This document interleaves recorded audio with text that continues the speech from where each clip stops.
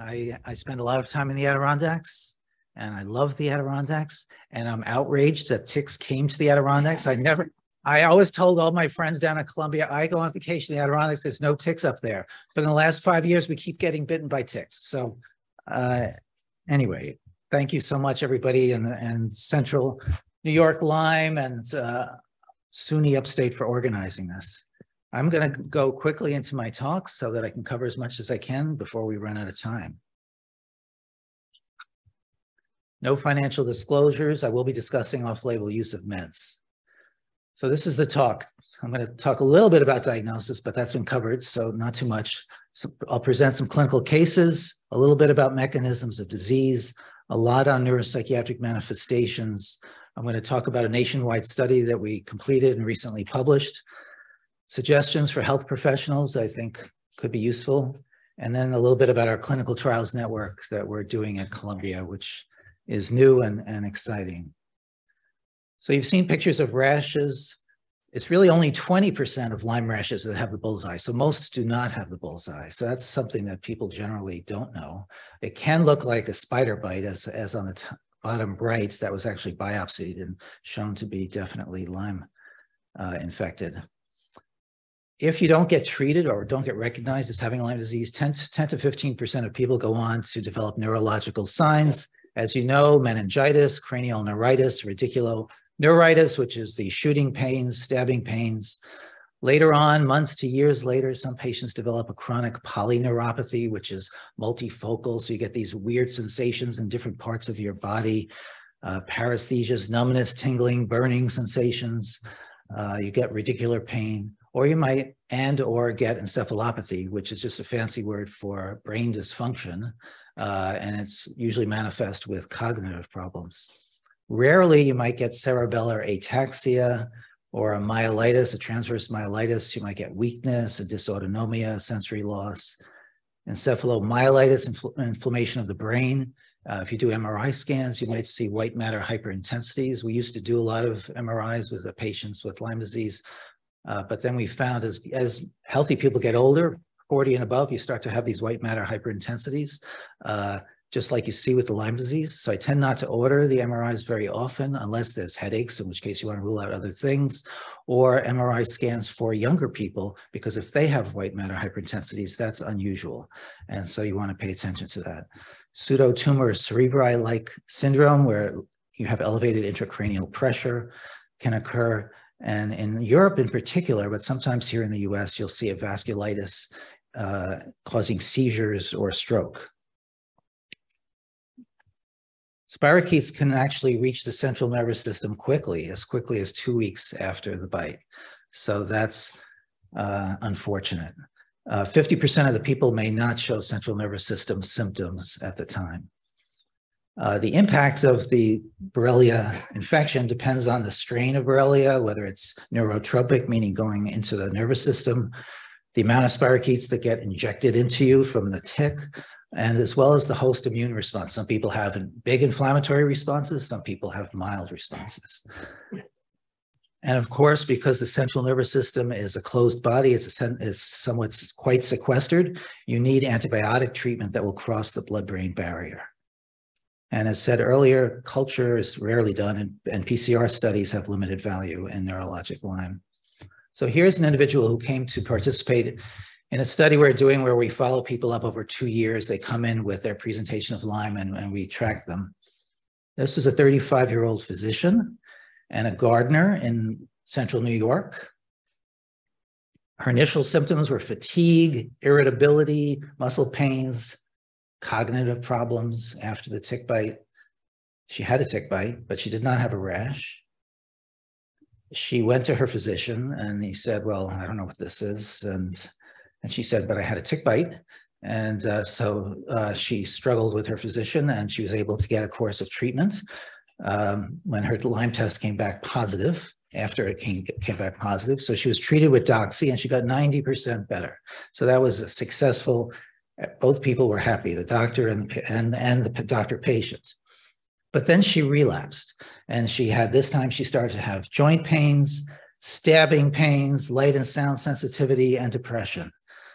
Her primary doc did not know what to do. He refused to treat her further because that's not recommended in the IDSA guidelines.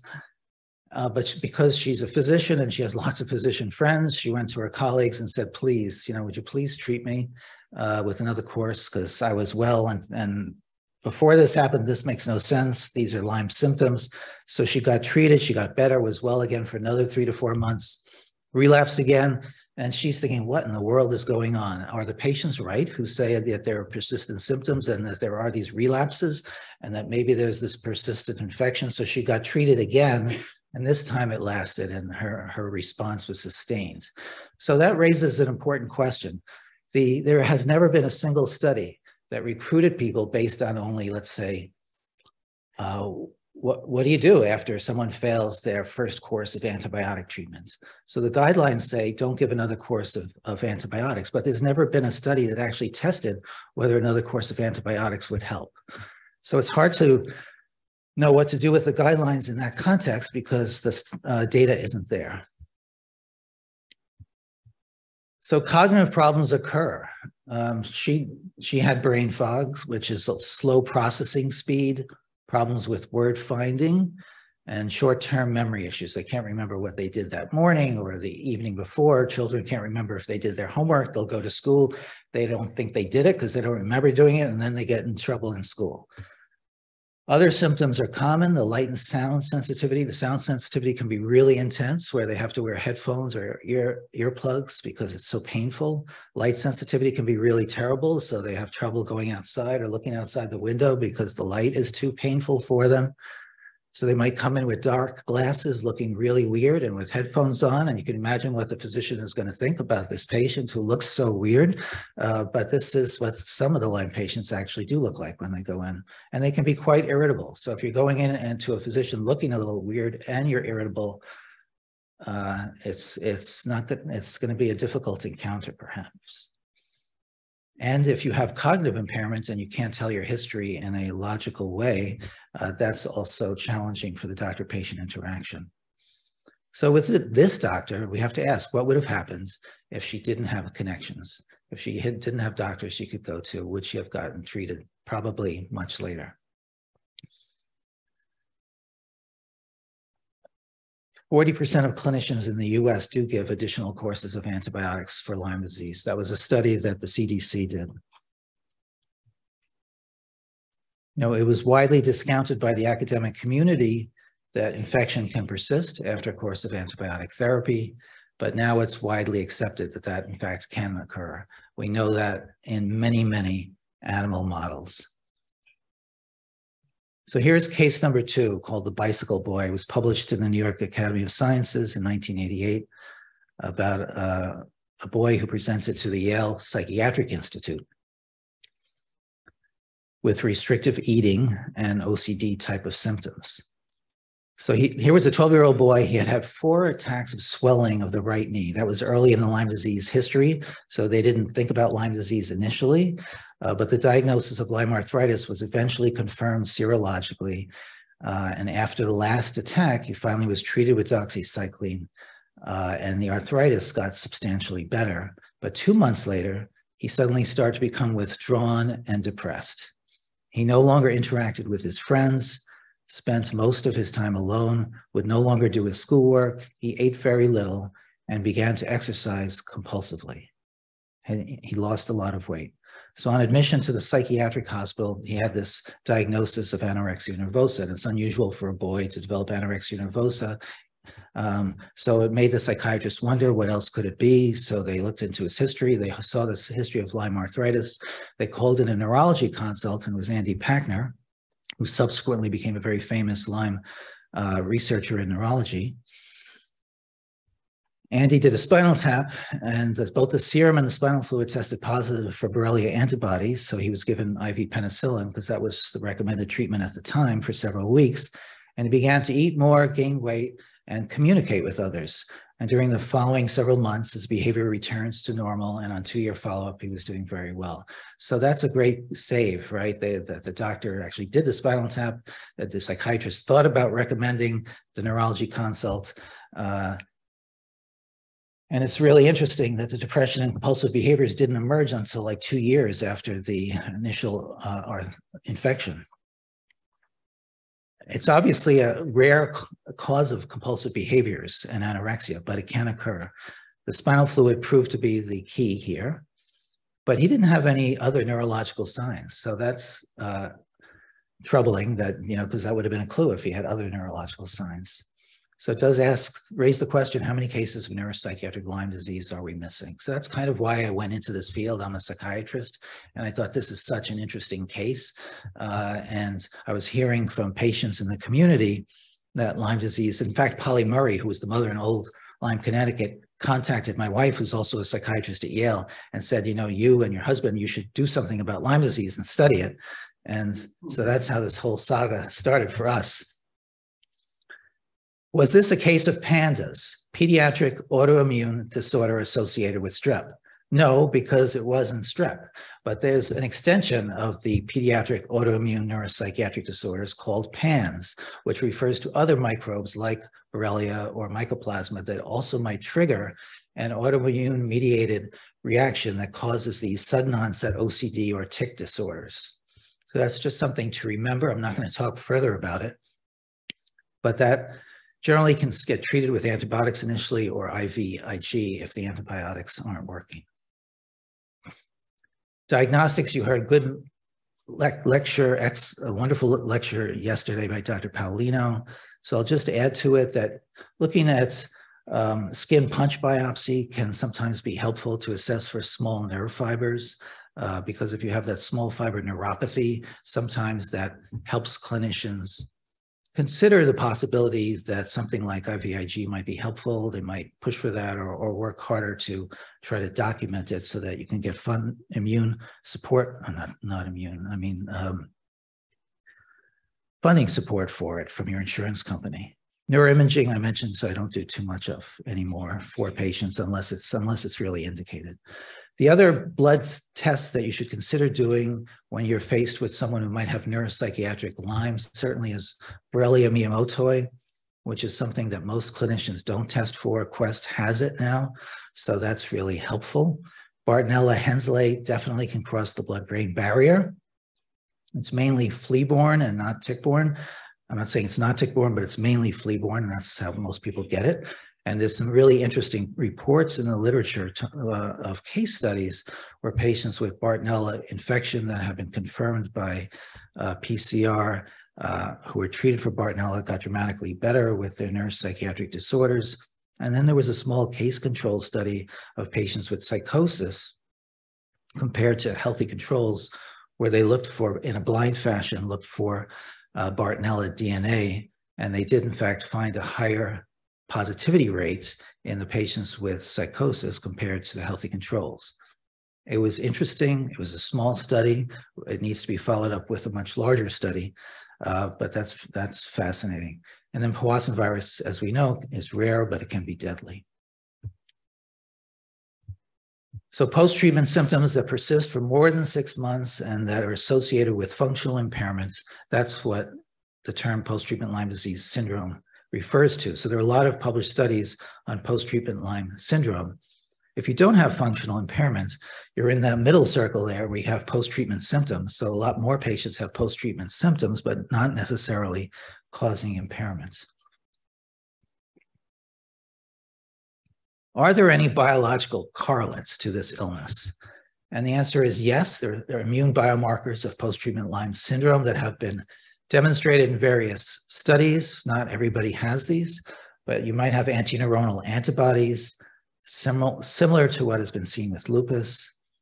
The Harvard group has shown that endothelial cell growth factor antibody is elevated in patients with post-treatment Lyme symptoms, suggesting that there's an autoimmune component to this disease. Inflammatory markers have been identified, IL-6, increased expression of interferon alpha, chemokine CCL19, and we did a study looking at the CSF of Lyme patients compared to chronic fatigue patients compared to healthy controls, and there was an increase in complement cascade proteins. So there's immunological evidence of abnormality. And on the left bar, the This is not working this time. Worked before. Anyway, the left bar is post-treatment Lyme patients. And as you can see on the far right are lupus patients, and they have the same level of autoimmune antibody reactivity. And then we did a study of brain metabolism to look in the brain, because, early in the 90s, we were struggling because you couldn't really prove that people had something objective going on. So if we could show that there was something going on in their brain using unbiased mechanisms, such as a brain PET scan, that might be helpful. So we had 37 patients with persistent Lyme problems and cognitive impairment. And we looked at their brain metabolism, and all those areas in yellow and red are areas of decreased metabolism. And we also looked to see if they could enhance blood flow in their brain as a normal, healthy person could, if you have them breathe in air that has enhanced carbon dioxide in it. And if you're a healthy person, you'll have a big increase in blood flow, as you can see in the bottom right. The yellow is all areas of increased blood flow. And there was a less of an increase in blood flow for the Lyme patients compared to the controls. So it seems like blood flow and metabolism are affected by Lyme disease. And then the Hopkins group recently published on the immune cells of the brain, the microglia, and shows that there's an increased activation in the microglia in the patients with post-treatment Lyme syndrome. So here is the areas of increased microglial activity, those orange areas, compared to the healthy controls. So inflammation is certainly seems to be going on with the patients as well. Now, I'm talking about psychiatric issues. This is an anxiety-provoking disease. There's so much controversy and there's uncertainty with the diagnostic test because we don't have direct tests of infection. So clinicians and patients aren't sure exactly what to do. And among the patients, it can sometimes generate anxiety and anger. And in the, it's certainly in the media and the popular press, that's known as the Lyme Wars. Now, we did do a study in the early 2000s where we gave 2.5 months of IV ceftriaxone, so 10 weeks compared to 10 weeks of IV placebo. Lauren Krupp at Stony Brook did a study where she did 1 month of IV ceftriaxone compared to placebo for patients with persistent symptoms. So she was focused on persistent fatigue.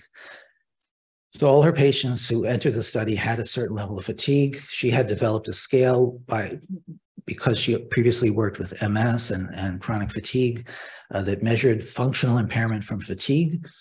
And she identified 64% of the patients who got ceftriaxone as being responders compared to 18% on placebo. So that was a statistically significant difference. When she did a sub-analysis on her study, she found that 80% were responders if they were IgG Western blot positive at the time of entry into the study compared to those who received placebo. So anybody looking at this and this would think this is a reasonable therapy for someone who has persistent fatigue after the first or 2 courses of antibiotic therapy. We did a different study looking at persistent cognitive problems to see if ceftriaxone works. And it was somewhat effective at the primary outcome of 12 weeks. But if you go out to 24 weeks, patients lost all their gains. So it was 10 weeks of treatment and they lost their cognitive gains. So on the primary outcome, it was not effective in terms of something that's beneficial for patients in the long term. But we did find that there was sustained improvement for pain and physical functioning out to 6 months, so on the secondary outcomes. And then the reviewers of our article, as we were trying to get it published in the Journal of Neurology, which is where it was eventually published, they asked us, please reanalyze your data using the exact same approach Lauren Krupp did in her study, exclude people who didn't have a certain level of fatigue when they entered the study, and tell us what you found. And we found the exact same results pretty much as what Lauren Krupp found. So here was an unintended replication of the earlier study. So the first study, you could say, well, it was just a fluke. It may not mean that much. The sample size was small, but our study found some very similar findings, which makes me believe her initial findings. Do spirochetes persist despite antibiotic treatment? In all these different animal models, it's been shown that the Borrelia can persist despite antibiotics. Oftentimes they persist without causing disease. So you can have spirochetes in the animal models. That doesn't mean that you actually are getting disease from it. But sometimes it can be causing symptoms, and that's the challenge. So I'm going to go right into neuropsychiatry now, so we don't spend too much time on the other stuff. My most important message of one of them is most mental disorders have nothing to do with Lyme disease, right? It's so important because so many people, just because you have a positive Lyme test doesn't mean your depression or your anxiety or your psychiatric symptoms are due to Lyme disease. So that's just really important because some people will say, well, then I should just treat the Lyme disease and not treat the psychiatric disorder, which is, I think, a big mistake. However, in the literature, there's been very well documented cases of new onset OCD, panic attacks, mood disorders, suicidality, sensory hyperarousal, cognitive disorders, bipolar disorder, psychosis, and Tourette's. So basically, pretty much any neuropsychiatric disorder that you can think of has been reported as occurring in patients with very well documented neurologic Lyme disease, and that improves with antibiotic therapy. Sometimes people, however, develop a bipolar type picture, for example, associated with their Lyme disease infection that gets partly better, but then requires, with antibiotic, but then requires ongoing psychiatric medication management to sustain their improvement. So that's really, really important, that sometimes it doesn't go away and sometimes it does. Why do people get neuropsychiatric symptoms? Well, it could be because of the CNS inflammation. It could be because of autoimmune mechanisms like in pandas or PANS. And it could be that the circuitry has been altered. So if the brain neural circuits have been altered by the prior infection, then you need something to correct the altered neural circuitry if the infection is no longer present. And there are certain things we know amplify biological problems like this, such as prior trauma, current stressors, and the anxiety associated with uncertainty. 90% of people who meet criteria for post-treatment Lyme disease complain of cognitive difficulties. So that's really common among our patients.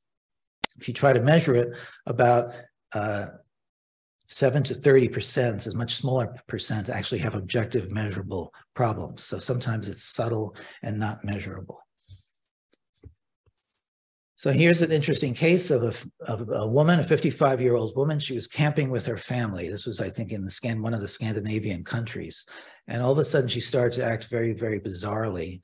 And she started talking really fast and having all of these grandiose ideas and becoming a little bit delusional. So she was brought to the emergency room, and they admitted her to the psychiatric facility. She was diagnosed as having mania.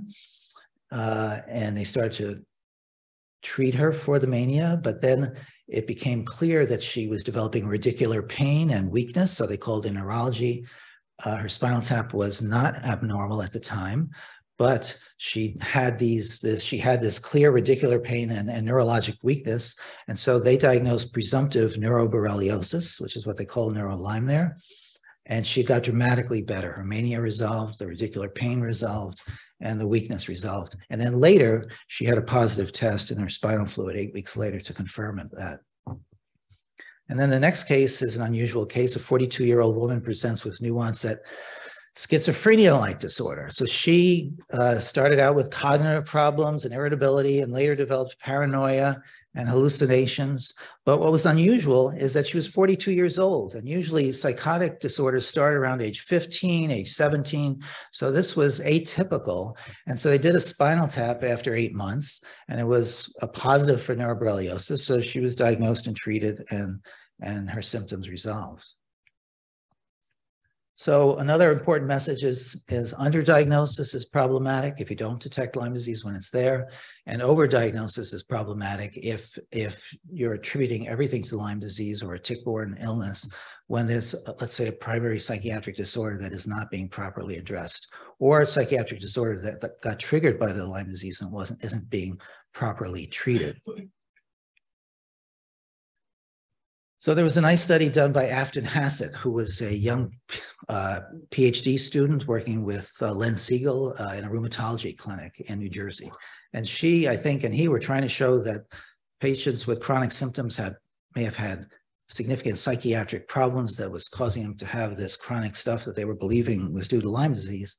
And what she ended up showing was somewhat different. What she ended up showing was that the people who had definite, well-documented Lyme disease, 45% of them had depression, compared to 10% of those who believed they had Lyme disease, but didn't have good documentation of it. So these would be people with medically unexplained symptoms, possibly due to Lyme disease. These are people with very well-documented Lyme disease. So look at that, a fourfold difference in depression. Why would that be? I would have thought that if you thought you had something, you didn't know what it was, you'd be much more likely to be depressed. So I thought that was a fascinating study. We did a study of our patients who came to participate in our Lyme encephalopathy study, 81 adults with well-documented and previously treated Lyme disease and persistent cognitive symptoms. 20% of them reported suicidal thoughts. Now, that's not uncommon. People with chronic illness have suicidal thoughts about 20 to 25% of the time. So you have to make sure whenever you're working with someone who's had symptoms for a while that you ask about it. And if there was depression, significant depression at the time, the rate of suicidal thoughts increased to 63%. So a few years ago, I was thinking, have I really shown that psychiatric problems can emerge after Lyme disease? I believe it's true. I know it's true from my gut, but I don't think I have truly shown it because other studies have not found an increased risk of depression. So I thought, well, what's the best way I could test this? And I contacted some colleagues in Denmark who were like the world experts in mental health epidemiology. And I thought, okay, let's just have them do it. I'll get them the money. They can do the study. It's totally unbiased. I have nothing to do with it. They'll include everybody in the country over a 22-year period, and they'll look to see those who came into the hospital with a diagnosis of Lyme disease, were they more likely to have psychiatric disorders after than those who never had a Lyme disease diagnosis. Okay, so what did we find? There were 7 million people in that study. So a big study. I'm glad I didn't have to collect all those subjects. And 12,000 of them had been diagnosed with Lyme disease in the hospital. And we excluded people who had a prior mental disorder diagnosis. So what we found was that there was, in fact, an increase. So a 30% increase in having any mental disorder, a 44% increase in having a depressive disorder, a twofold or 200% increase in suicide attempts, and a 75% increase in suicide. So there is, in fact, an association between mental disorders and suicide and a serious Lyme disease diagnosis. Now, in Denmark, their registry only counts people who are diagnosed with Lyme disease in the hospital. So that means you have to go to the hospital, either in the outpatient ER or inpatient setting. So this doesn't mean that everybody with erythema migrans is who are treated in the community will get it, the psychiatric problems, but the more serious psychiatric presentations seem to be associated with that. Okay, so I already said that. And the risk was increased both for depression and for suicide the closer you were to the hospital-based diagnosis. So within the first 1 to 3 years, the risk was much higher than after that. These results are not surprising. Prior nationwide studies for other infections have in fact shown an increased rate of mental disorders and suicide, such as HIV, Epstein-Barr virus, SARS-CoV-2, strep, toxo, treponema pallidum. We know that peripheral inflammation can lead to depression. So it doesn't even have to be the infection going up to your brain. Just can be inflammation elsewhere in the body that can be affecting the brain. So as clinicians, what do I recommend? Monitor your patients for mental health sequelae from Lyme disease, especially during the first year or among those with chronic symptoms. Consider incorporating into your screening practice in primary care a PHQ-9, which is a free self-report questionnaire for depression. If it's elevated, ask them about suicidal thoughts. There's something called the Columbia Suicide Severity Rating Scale. Raise your hand if you've ever heard of it. Oh, good. Some people have. This is actually a very useful scale. It was developed by a team at Columbia about 10 years ago, and it's being used all over the world now. The FDA is requiring it for all their trials. it's really quite useful.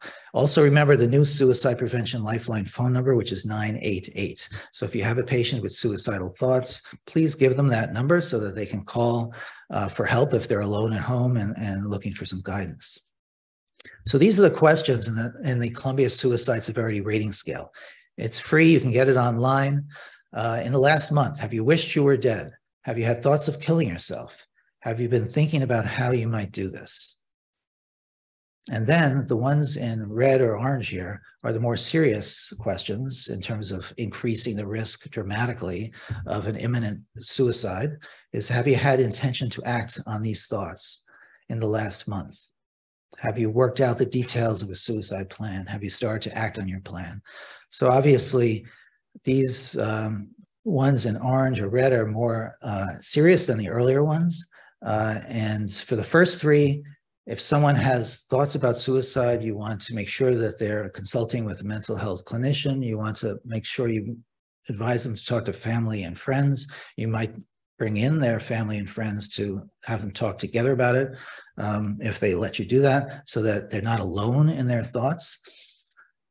And then if they have an intention to act, or they have details, or they start to act, then they need to be seen in the emergency room or evaluated immediately, because that's a bit of a crisis.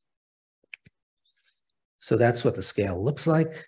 And there's a free app. If you write down Columbia Protocol, you can get it later. And I have it on my phone. It's really easy to use. It's just the 6 questions. And it's nice to have ready access. Okay, so when should one suspect that neuropsych symptoms may be Lyme related? If a person comes in with multiple symptoms that emerge after a viral-like illness from a Lyme endemic area, you better think about it. If you don't, that's a big mistake.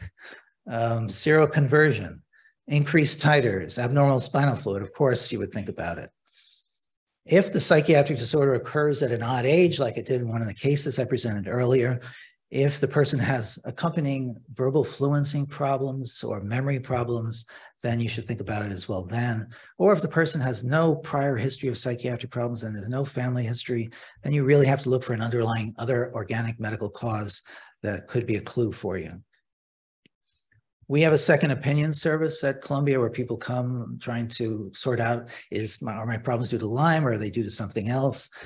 And we found that 40 to 50% of the patients have moderate to severe depression, and only about half of those were getting mental health care. So that's, I think, a public health issue. Okay, so how do we treat this stuff?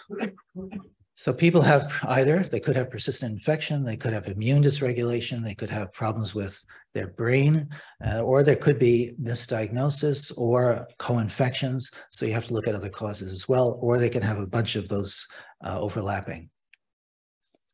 So therapeutic approaches. If you think they have persistent infection, you're going to give a course of repeated antibiotic therapy. It has been demonstrated, according to my review of the literature, that repeated antibiotic therapy can be helpful. There isn't evidence, good evidence, quality evidence that long-term antibiotic therapy is helpful. There's a PLEASE trial in Europe that tried to look at that, and then they were not able to show benefit from longer-term antibiotic therapy. Targeting immune activation. At least in the New York City area, a lot of the patients are getting IVIG, intravenous gamma globulin therapy, under the idea that autoimmune mechanisms are at play and that the intravenous gamma globulin can be helpful. Dr. Katz, who's a neurologist in Connecticut, did a small study of his patients, like 24 or 25 of his patients, using IVIG. He did skin biopsies before and after treatment, and what he showed objectively was that there was improvement in the small nerve fiber density after the IVIG therapy when it was tested again 6 months later, and there was improvements in the clinical symptoms. And these are patients who had neuropathic symptoms, and he also required that they have evidence of OSPA antibodies on their blood tests. That never was published. It was presented at the American Academy of Neurology, but not published, unfortunately, because he's a busy clinician. You can use psychiatric meds to alter neurotransmitter systems, because does anybody know what central sensitization is? Probably many of you do know. Raise your hands just if you do. Yeah, central sensitization basically refers to the fact that the brain can get hypersensitized to the pain pathways, can get hypersensitized, so they become more sensitive to minor things like just touching. That can feel like a burning, terrible, horrific pain if your pain pathways in the brain are hyperactive. So what's helpful about that is that there are certain treatments that can be quite helpful for that. So like serotonin, norepinephrine reuptake inhibitors, the SNRIs can definitely be helpful. The old-fashioned tricyclics like nortriptyline or amitriptyline can be enormously helpful. So I remember seeing a patient in my practice a number of years ago who had months and months and months and months and months of antibiotic therapy, and she came in to see me and she says, "Oh no, I just got another positive PCR," but she had had so much prior therapy. I said, "Well, let's take a break." So I suggested she take a break from getting more antibiotic therapy, and let's do this tricyclic treatment. So I did that. She got dramatically better. Her neuropathic pains phenomenally improved. And so she did extremely well. And then she came off of that about 4 to 6 months later, and she continued to do well. And then there was a relapse about 1.5 years later. So she went back on for 2 or 3 months. So periodically she might go back on these treatments. So you don't have to stay on it forever, but it can be enormously helpful.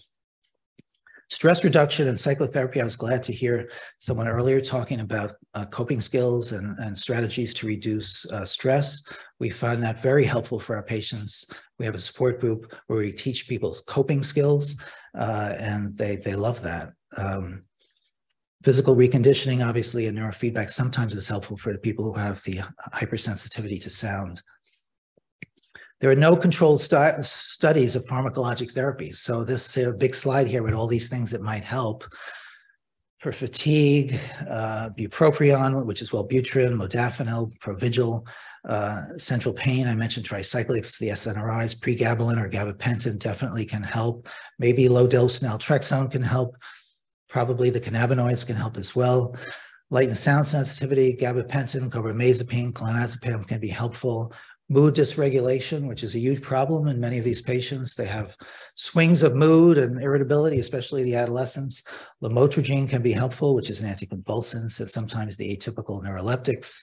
Usual things for depression and anxiety may be helpful, and attention stimulants and Wellbutrin, bupropion can be helpful. Sometimes patients say, "I don't want to go on any of these brain meds because I don't need them and I don't have a brain head problem." And so what I say is that the Lyme infection sometimes is causing issues that need subsequent treatment, and that could be helpful. And also I convey that many psychiatric meds are used by neurologists and rheumatologists for arthritic pain, neuropathic pain, and so it can be helpful for that. So here's a doctor saying to the patient, "The bad news is you have Lyme disease. The good news is I don't believe in that disease, so you're fine." Is the patient fine? No, the patient feels 1,000 times worse, right? Because the patient has been invalidated. We heard about this over the last couple of days. And invalidation is one of the worst things that a doctor can do, because it can be so traumatic. They don't want to get help or seek help. They don't know who to see. And sometimes it's even done by people they trust, doctors who they've seen for many years. So it's unfortunate. We did a study of Kundalini Yoga using group therapy, hoping it would reduce persistent pain and or fatigue. And it did help with reducing overall symptom burden. It did help in reducing cognitive complaints. It was not statistically significant for pain and fatigue. It was a small sample size study.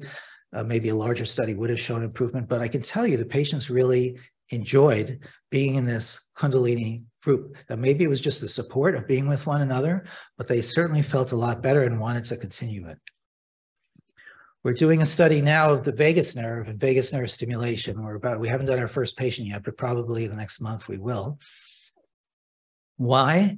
Because I called a colleague up and I said, "What brain stimulations might be helpful for Lyme patients?"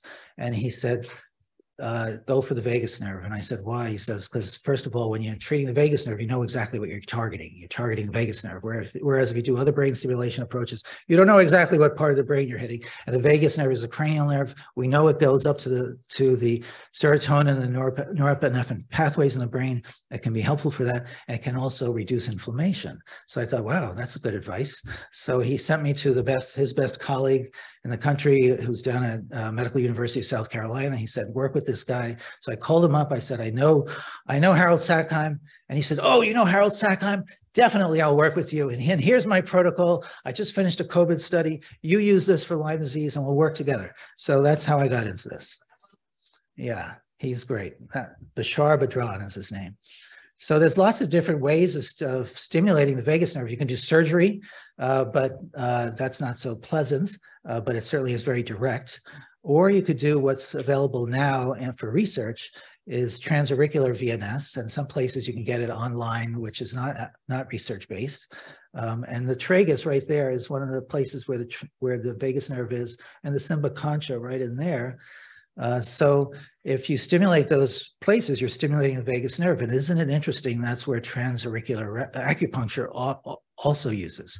So what's been known for thousands of years, we finally know that the vagus nerve is there. And there's a reason why. I always thought it was somewhat odd that the acupuncturists were saying, oh, this is for your liver. I said, how could this be for your liver?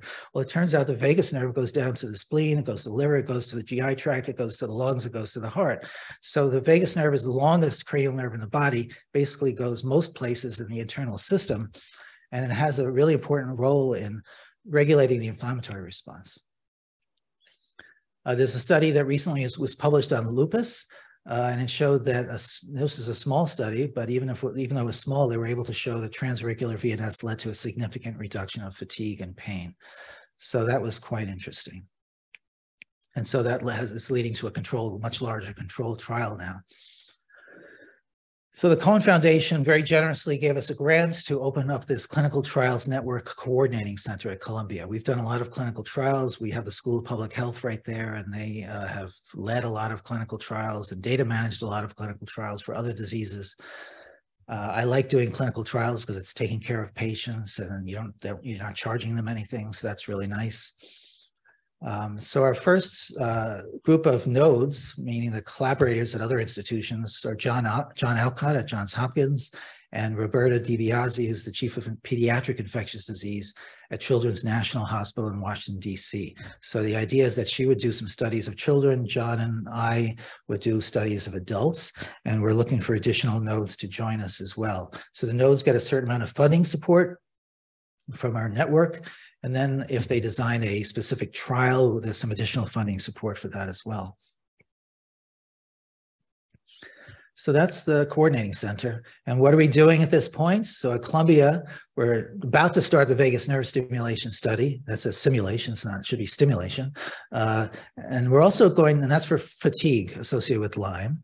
And then for brain fog, we're going to be doing something called transcranial direct current stimulation, which is 2 patches on the forehead that stimulates the frontal part of your brain. And the only reason we're doing that study is because Lauren Krupp of the post-treatment Lyme fatigue study earlier, who's really an MS expert, has been doing studies in her group looking at this with Lee Charvet on patients with MS and finding it to be very helpful in improving cognition. So, because we're all trying to figure out how to help patients with the cognitive problems and the brain fog, this may be something that's useful. IV ketamine is very useful, profoundly useful for depression and for suicidality. It reverses depression and suicidality within like 24 to 48 hours. So we're going to be doing a trial of that for patients with long Lyme depression. And then John Alcott at Hopkins is doing a study of tetracycline, a 3-month study versus placebo for post-treatment Lyme disease syndrome. And Children's National Hospital is going to be a really interesting study of Lyme disease and pregnancy where people, so if anybody here has a patient who develops Lyme disease during their pregnancy or hears about it on the internet, please have them send me a note or contact the person. I'll have it on my website at Children's National Hospital is doing this study. She's going to be looking at brain volume of the fetus, as well as they're going to be looking at placenta and cord blood and looking, and then they're going to follow up the children over 1.5 years. So that's a really nice study. Summary. Mood, cognitive problems, suicidal thoughts, sensory arousal are common. Screen for depression and suicidal thoughts. Neuropsychiatric stuff can occur early, it can occur late. The good news, I didn't say it earlier, most people improve over time, and many people, about 1/3 of people recover fully. Multiple potentially, and that's of people who have been profoundly ill for many, many years. So I was really happy to see that. We did a 10-year follow-up study of our Lyme encephalopathy patients.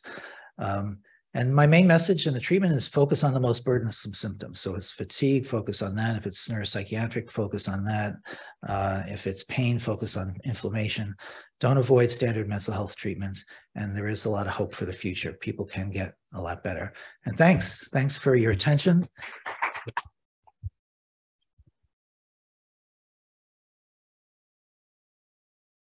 Thank you, Dr. Fallon. Comments, questions? Lunch can wait. Is there any relationship between amyotrophic lateral sclerosis and Lyme disease? That's a good question. I would say the relationship is extremely weak, if any. There have been reports of patients who have ALS-like symptoms who actually have been diagnosed with ALS. There are a couple of case reports of this that have been published. Where it was subsequently recognized as Lyme or a complicated Lyme with another tick-borne illness, who got treated, who got better. But that's quite rare, and there have been studies looking at a series of patients with ALS and not finding an increased rate of seroreactivity compared to others. I've had a few patients referred to me for that purpose to see if there could potentially be Lyme, because obviously that's a devastating diagnosis to get. And even though like you said, the data is fairly weak, I will oftentimes offer IV ceftriaxone just as a trial because, there's not a whole lot else. Yeah, and ceftriaxone has glutamate modulating properties. So it decreases glutamate excitotoxicity, which is, they actually did a big controlled trial of ALS to see if ceftriaxone can help with ALS that's not related to Lyme. And it didn't work out, unfortunately. But I certainly agree with you. This is a horrific disease, and if it can help, consider it. I did have another question, Brian. Like in terms of some of your patients, I know we use Cymbalta a lot because of the pain properties that it has, but also the fact that it's an antidepressant. Do you guys use that significantly as part of your? Yeah, Cymbalta is great. It's an excellent serotonin, norepinephrine reuptake inhibitor. We did a little study of something called milnacipran, which is it's an old serotonin norepinephrine reuptake inhibitor. It was a study we were doing of pain. And we stopped the study just because we wanted, I'm not going to go through the details of why we stopped it, but we treated 3 patients. 1 patient dropped out because he couldn't tolerate not being on his opiates. The 2 patients who stayed with it really did better with the SNRI. One guy, he had arthritis for 5 years, and he said his arthritis suddenly dramatically improved, and he was so grateful. And the same was true for the woman. Her arthritis dramatically improved as well. So that's important to know because it's easy to give and it's safe. Yes, hi. So in Dr. Rawls' book, Unlocking Lyme, he references being able to get Lyme from fleas. And I noticed that you mentioned it in your presentation as well. That was for Bartonella. Bartonella, you can get Bartonella. Mainly a flea. Yeah. That's the vector for Bartonella mainly. Okay. Yeah. Who else? Yes. From your experience, how many of the neuroborreliosis patients they are co-infected with Powassan virus? That's an interesting. No, that's a really interesting question. How many of the patients are co-infected with Powassan virus? We actually just completed a study that looked at seroprevalence in a large sample of patients who might or definitely had Lyme disease, so from a Lyme endemic area. And the results were somewhat comparable to what you saw in a Wisconsin study where the seropositivity was 14%. which means that there are people out there, if that's correct, that there are people now, a lot of people out there who are getting Powassan virus infection, who aren't getting very sick from it, which is great news. Well, the reason why I'm asking is that, so we have a grad student in the lab trying to understand the correlation between Borrelia burgdorferi infection and Powassan co-infected tick, how it actually clinically, how it is clinically relevant. So our hypothesis is that if a single deer tick carries both Powassan virus and Borrelia, Powassan virus is delivered to the human immediately upon a tick bite. However, Borrelia takes about 24 to 48 hours. But we know from our own research that within 24 hours, the virus will start to enter the central nervous system, which means that the blood-brain barrier is already breached. So allowing the chance for the Borrelia, when it comes 48 hours post, an easy access to the brain or central nervous system. So that's where we are going. But I wanted to see, we are doing animal model studies, small animal models. We don't do anything with humans, but I know you have the patient population. So I was kind of wondering from that angle. Yeah, really, it's a really important question and hasn't been looked at much at all. And just studying the flaviviruses is really important. And there's cross-reactivity among the flavivirus tests, so that gets confusing as well. Thank you. Just want to quickly comment on it. Like, I've always had that concern because we never test for Powassan unless somebody's coming in with encephalitis. Yeah, I don't do it either. Yeah. Yeah. And, it's one of those things where, it's a flavivirus, and you think about kind of the classic flavivirus that we see in global health, dengue fever. There are these classic iceberg type graphs where you have, a big triangle where the very tippy top, where you have the very most severe patients, there's a very small percentage. And as you kind of work your way down, you have less intense symptoms. And then you have a huge area at the bottom of people who potentially are completely asymptomatic. I've always wondered, and that Wisconsin study made me think, there's probably more Powassan out there that we're seeing or we're not seeing that, potentially could be doing something like what you said. So, yeah. Raise a hand for Dr. Fallon. And if not, I did notice a lot of people today and yesterday taking cell phone pictures of the slides as they came up certain times. But Tina, who's going to come up here next, assures me, and maybe she'll give you further assurance, that all of